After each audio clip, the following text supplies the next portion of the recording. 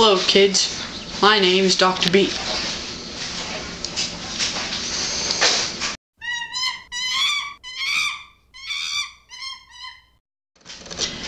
Should you ever be sitting in your classroom and you're daydreaming about your 70-year-old teacher in a bikini, it probably means you're a sick pervert. Should you ever be walking after dark and a strange man pulls up in his car and pulls out a Fig Newton or a Mentos,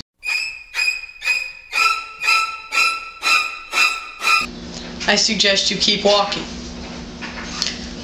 Should he pull out a Reese's peanut butter cup or a Snickers, I suggest you kick him in the balls and take the candy, then run. Thank you for watching. Chris, are you okay? Dr. Bean.